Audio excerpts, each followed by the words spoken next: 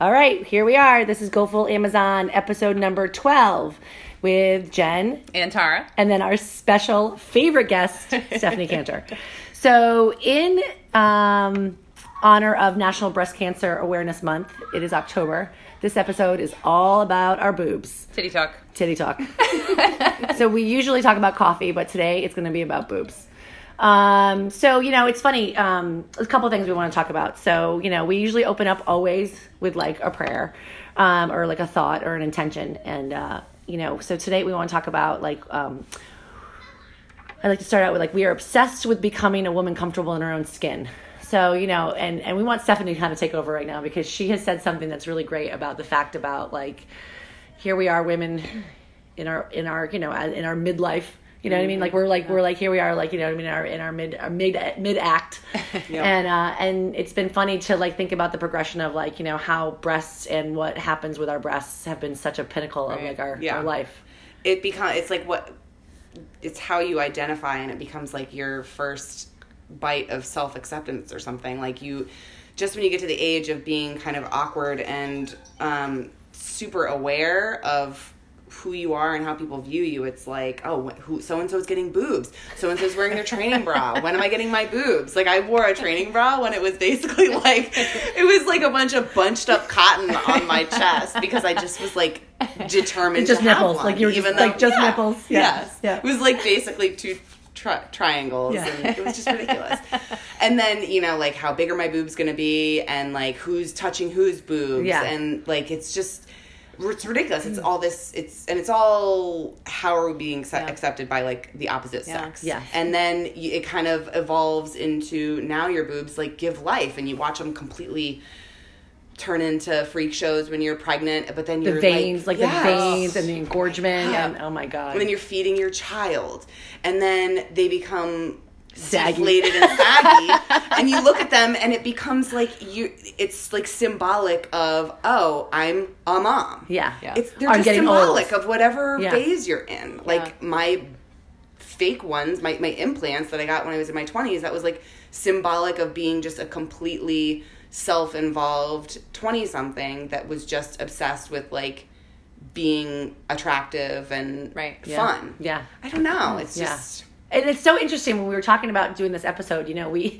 cornered Stephanie one day at the gym and we were like, oh, we got to talk about an episode. And then somehow it just kind of all came about because I know the two of you have talked about. Well, I think we were at Oktoberfest and I don't even know how we got into the conversation of it. We just started talking about our boobs somehow. I don't know. It doesn't take much. No. I think because we were talking about how, like, now that we're older, I mean, I'm 41 and I have implants and I want them out now because they just don't serve any purpose anymore. Like, I'd rather be able to be like, to be strong and move my body. I want to be able to like run and jump and do all these things. Now they just like, they're heavy and they get in the way. Right. Yeah, I'm always aware of them. Tara has been so aware about talking about it, like when we exercise and when we're doing fitness, that she's like, I feel like I land on them and they're like, I feel like they're ready to be not a part of her. Like, like it's this alien thing that just isn't who I am anymore. Yeah. I'm like waiting for this moment when I do a burpee and like one just like ruptures and then like my one boob is wet. There was a time, I swear, I will never forget this day. There was a time where we were at the gym and Tara was doing some hanging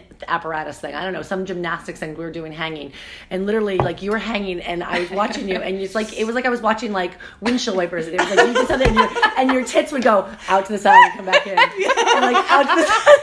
And I was like this. I was like, oh my god, like, dude, that's really funny that you say that because wait, do you know what a zoodler is? No, dude. Okay, a zoodler is this little kitchen tool that you crank a zucchini into. Oh, and it noodles? Spiral. Right? Okay. So something about the movement of the zoodler is anytime I zoodle, my left boob goes like pop, pop. It's like on its own. Side of the it just pops out the side. Just boom, boom, and it. Yeah. It's ridiculous. Yeah. It just makes you aware that this is we were doing it. I swear to God, I was sitting there. I was like, I must have been like what a little boy looks like with the first time he's ever sees anything and knows what they are, because I'm sitting there and of course I'm like, oh my God. I mean, it was just like, they were like, wah, That's only when they're bound up in a sports bra, because they are like saggy and sad now, like when they're out. Like they're like up and perky, and then the sports bra comes off and they're like, Well, and I think that like, and what we always talk about is that as we evolve as women and as we get older, like we just want to always become the most authentic versions of ourselves. And obviously breasts are, I mean, that's part of who we are. And I know for me, like I don't have implants.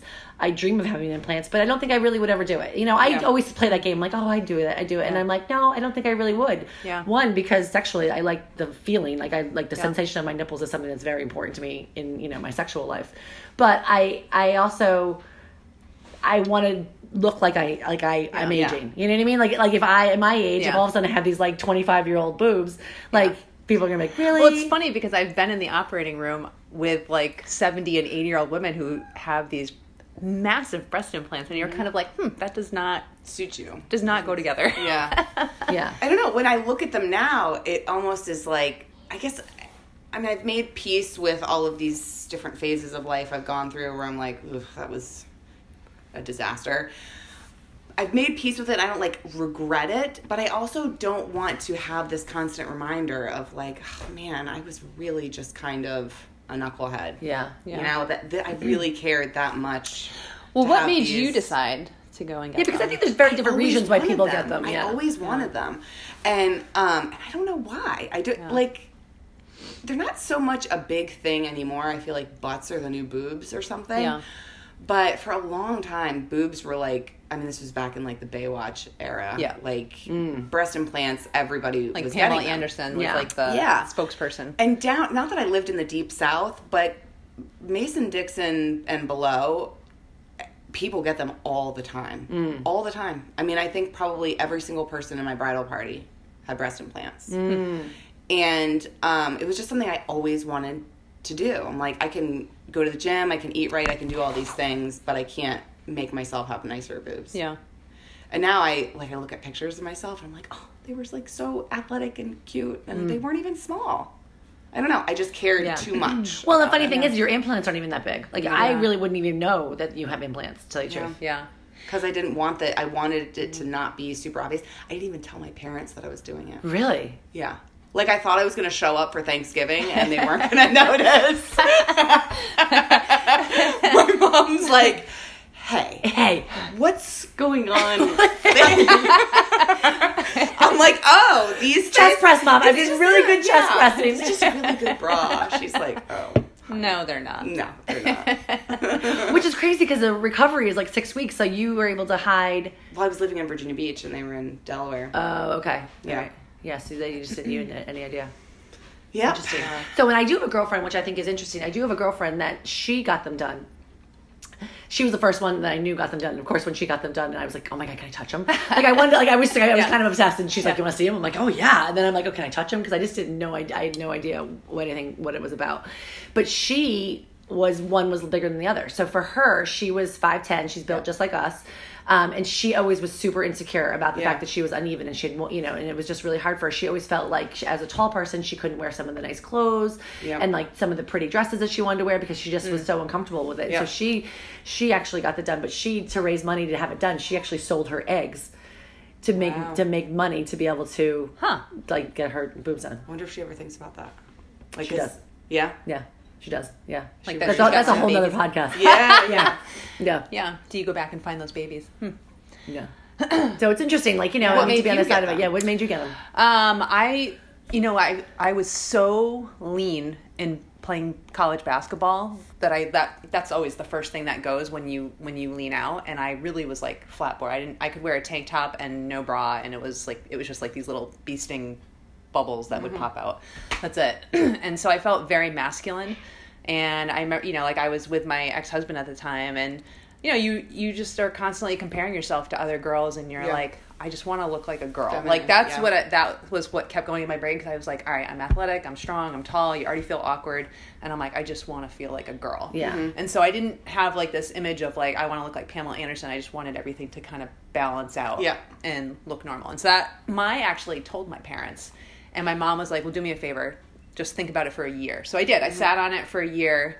And then I remember I went to this woman who was right on the New York line. And it was kind of like this surreal experience. So I went into this building for this consult, and my ex-husband went with me. And we go in, and all the women, like, you can tell all the nurses have had it done. It's like free advertising right when you go in the door. You're like, oh, okay. they all look nice.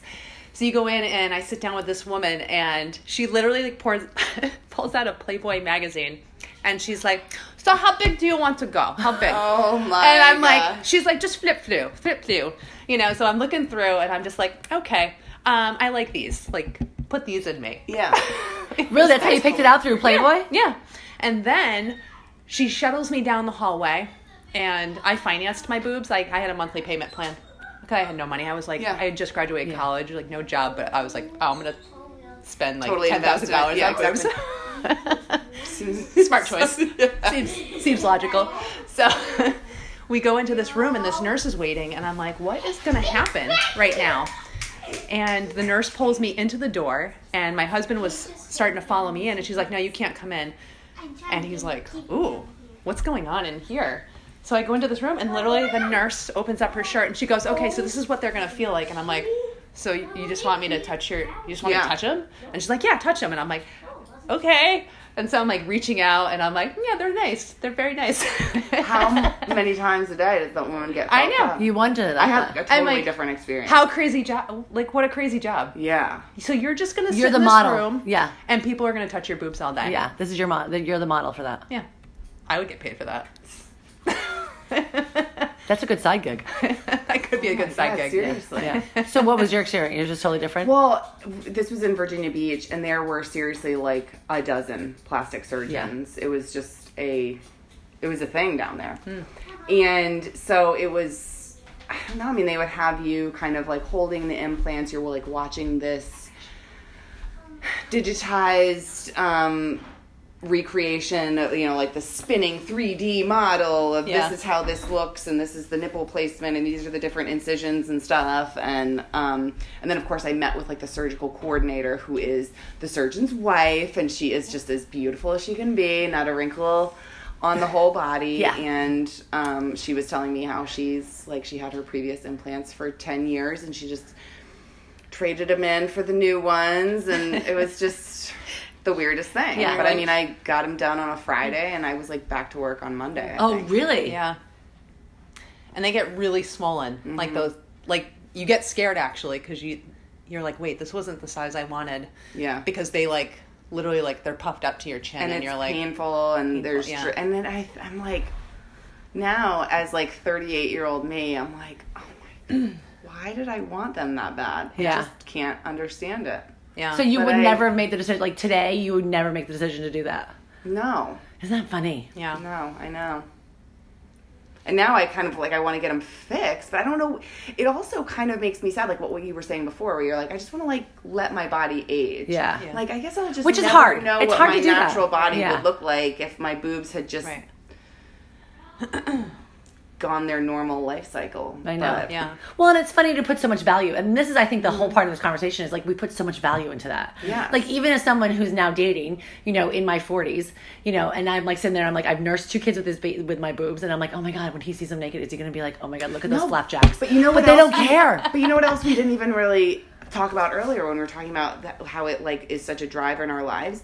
How, in the end, how many women are killed, like die Because of because of something breast related. It Yeah. seriously is like Yeah. this freaking central figure Yeah. in our lives. Yeah, it is Till crazy. the very end. Well, for some yeah. people. So if we talk about obviously Breast Cancer Awareness Month is a good segue into that. You know, some of our stats, like we were talking about this before, is like here we are, like we're still in a place where 1 out of 8 women typically will be diagnosed with breast cancer. Right. The good news is on that is it typically is not like the death sentence that it was as it was at the time. So that's the good news. And you know, obviously we see it. I see it with patients in the hospital all the time. I mean, we know it. I mean, here's 3 women sitting in a room. So that means that, you know, add 5 of our friends. one of us One of us is going to get it. Right. You know? So that's a scary statistic, you know? And so I know that, you know, we did some research and we saw that there's like 5 things that are controllable to prevent that, you know, and you know those are things that we talk about here all the time to try the things that we live from, you know, and so I'll just list them because it says like maintain a healthy weight,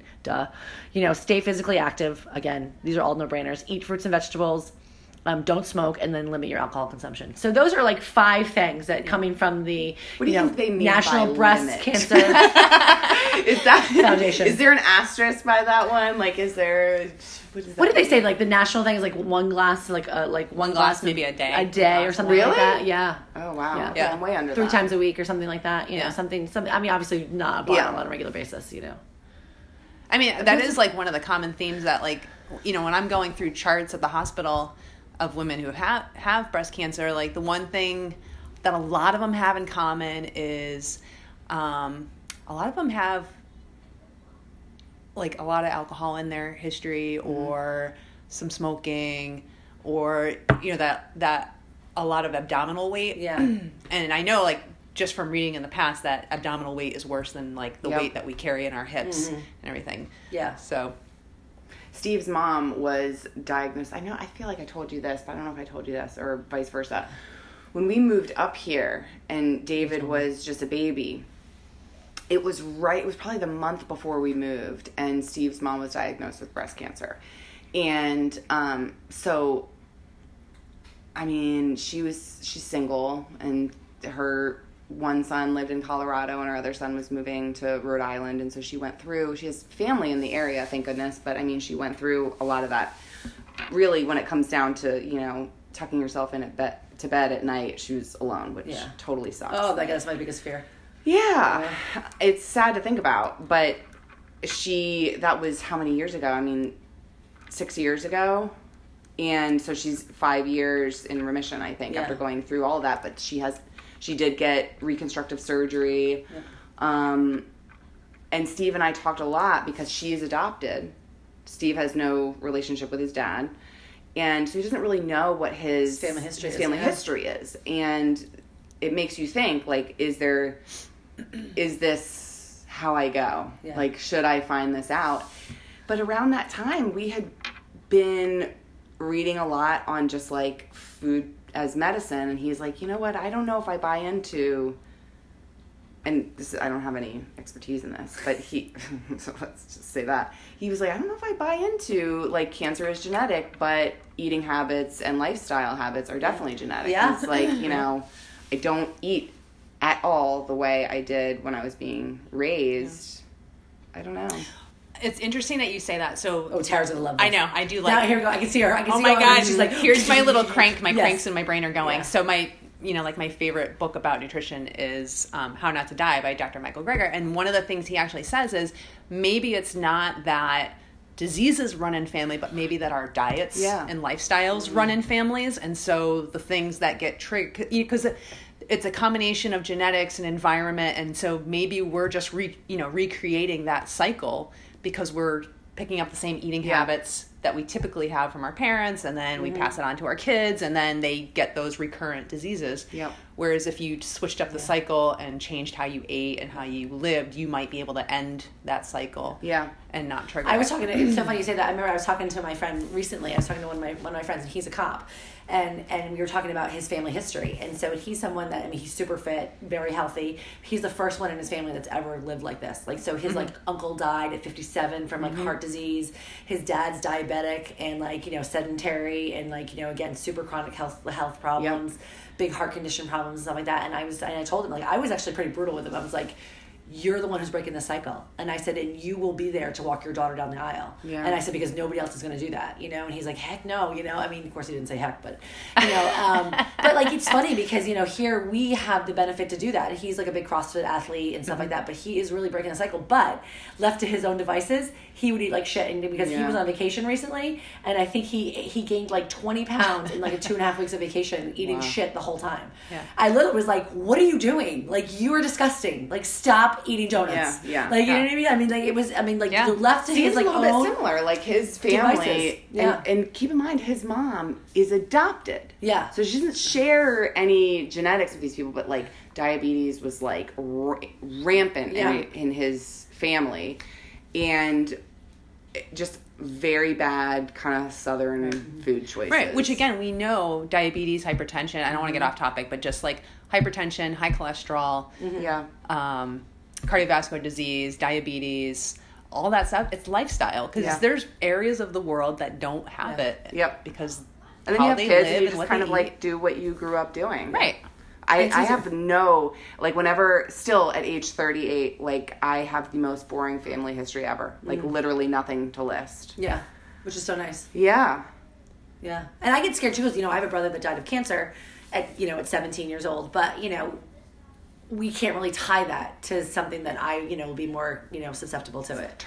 Yeah, I know we know that's a whole different subject, but my grandmothers, because they always talk about your family history. Like my grandmothers lived both of them lived forever, heart conditions and stuff like that. But the men definitely had more physical problems than the women did in my family. I always tell people, I'm like, I'll live forever. I'm gonna outlive whatever next husband I have. Like poor guy. So, and what's funny is like my dad, he had an episode of atrial fibrillation where the heart flutters, and he actually went into congestive heart failure where fluid was kind of backing up into his lungs and stuff like that. And he switched over a plant-based diet, and then he's actually getting rid of the alcohol. So now he'll drink like O'Doul's and stuff like that during the week, which he hates. He bitches and moans the whole time. But when he'll cheat on the weekend and have a real beer, and it's funny because he'll be like, oh, I don't feel so good. And he can start feeling his heart rhythm change and stuff like that. Wow. So to me, like, That I don't need studies. Like I can see it. I can see it in my dad. Like I don't need a randomized control study to show me that. Yeah. So back to the boobs, just because like we're getting off track. We're going into heart disease and stuff like that, which is fine.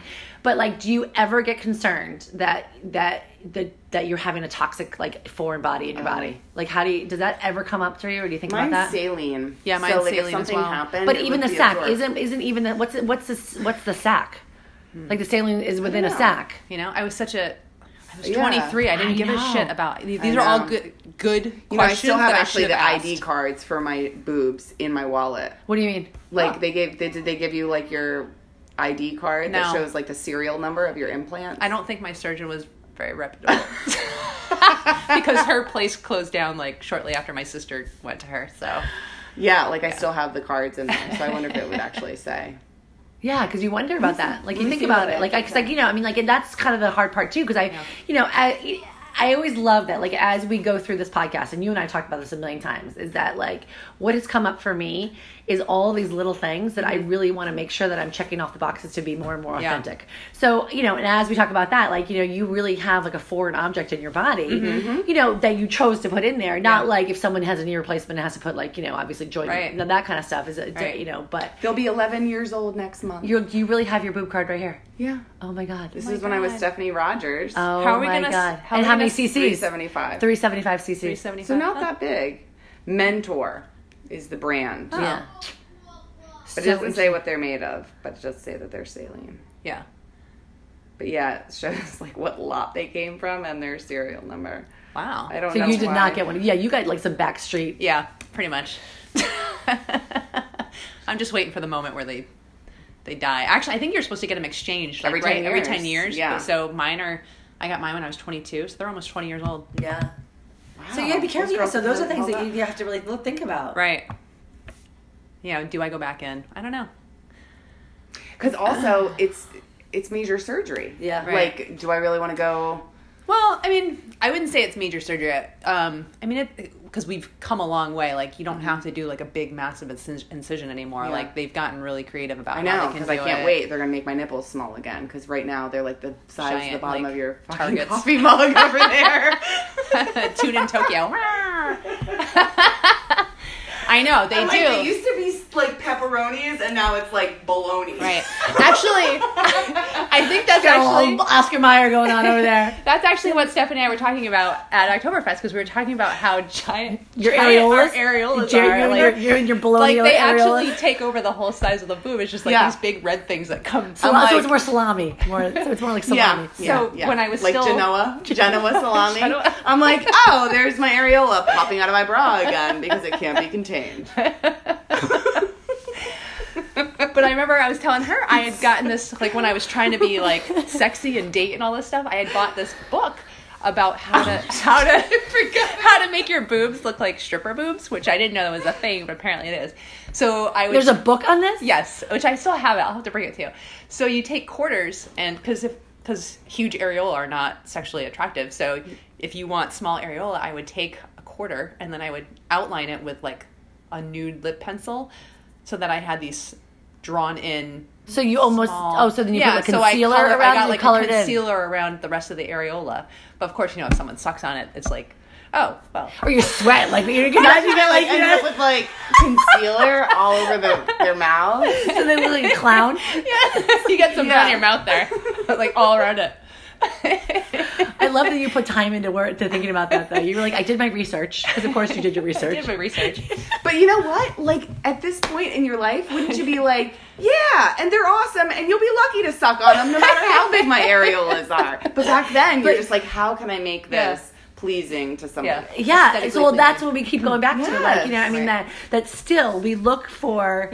We were looking at. Well, we're better now about it, but not really though, because I still, like I told you before, I'm like, me, I'm like sometimes even, I'm catch yourself. I catch myself, and I'm like, I have a moment. I look down, and they're like, seriously, like, balloons. I mean, there's just no way to be in your teens and 20s with like the wisdom of how much you should admire your own body strength. Right. Like, you just don't get there. No. You don't get it No. until you've gone through all of the things that your body could do for you. Like, now I'm just like, I mean, they fed babies. They like the body, my stomach, like, it kind of stinks. It's like super flabby, but like it carried 2 gigantic healthy babies. I don't know. Yeah.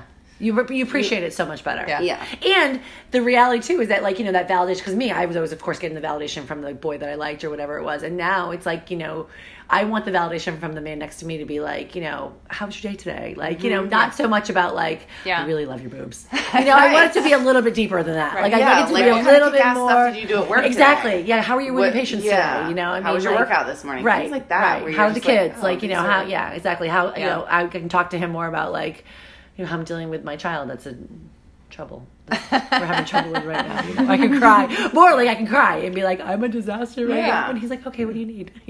That's the stuff that I want instead of like, I really like your big knockers. Yeah. It's like the evolution of the boob.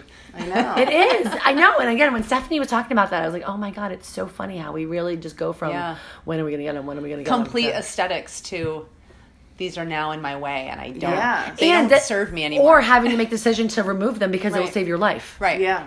That's another thing too. Like having to get to the point of like, oh my God, I might have to remove these. Yeah. So that I can. I'm actually amazed that because, like after you have, like if you do have breast cancer and you do have a mastectomy, a lot of women opt not to do the reconstructive thing post-operatively. Like they just go with the whole flat-chested kind of. There is a tattoo artist in. Yes, I think he's in like Chicago. Yes. His name's David something, and he specializes in mastectomy tattoos. Yes. Like and just does these just unbelievable. Yeah, I've seen some of that work. Beautiful. Yeah. Because I mean, even if you do get the implants and so that you, like under a shirt, like. To the public eye, nothing. That lady didn't go through anything. Right. And then you look in the mirror naked, and you're like, "Oh my God, my boobs like betrayed me." They like. Yeah, it has to be a very difficult. Almost killed me. It's just weird. Yeah, I hope to pray that we are the 3 of us sitting here are not one of the 8. That it happens to. Do you buy into the statistic of breastfeeding reduces your chance of breast cancer by 50%? I didn't even know about that. I have to say I've never heard of that either. I mean, I was lucky enough where I was able to do it, and it was. I think it's if you breastfeed for I want to say it's more than 6 months. Oh, good. I'm good. Almost 2 years for both. Yeah. I mean, I always remember the one where they said having children is actually protective. Mm-hmm. And something maybe that ties in with the whole breastfeeding thing. I don't know. Is it because of just like it's like this natural purge of hormones that your body is meant to kind of create and I don't know. Or because that's the most natural process of that back end. I mean, that is basically we were developed to be able to do that. Yeah. So when that doesn't get activated, like who knows what happens with those cells. Right. Because cancer is just a cell that's mutated and gone crazy. Yep. Right. And you don't know where it's going to come from. Right. Yep. I mean, that's all cancer is. It's just some crazy cell that just goes nuts. Steve's mom didn't breastfeed. Yeah.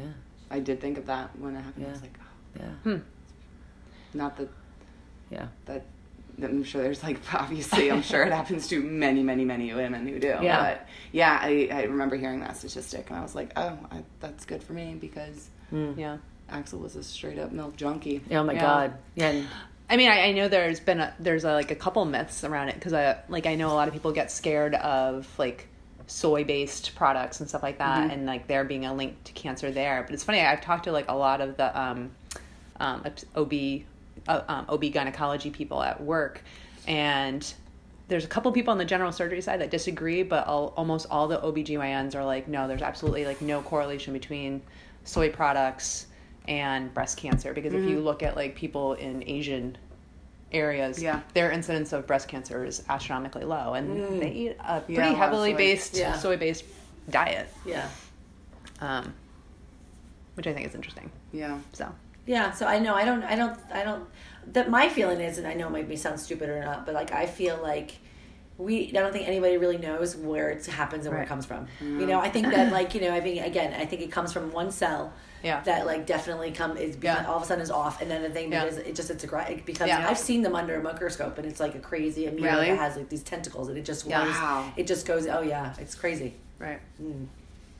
Yeah. My one belief, and it's not backed by any evidence at all, it's just my own belief, is like hormones and the foods. Like even if you look at like our kids now, like especially our girls who are developing faster, so much faster and earlier than others, you know, there's a part of me that's like hormones and all that stuff cannot be good for us. No, I know. And I'll never take. I mean, I wouldn't be surprised if that there's something that can, you know, make an abnormal cell maybe proliferate into a cancer cell. Yeah.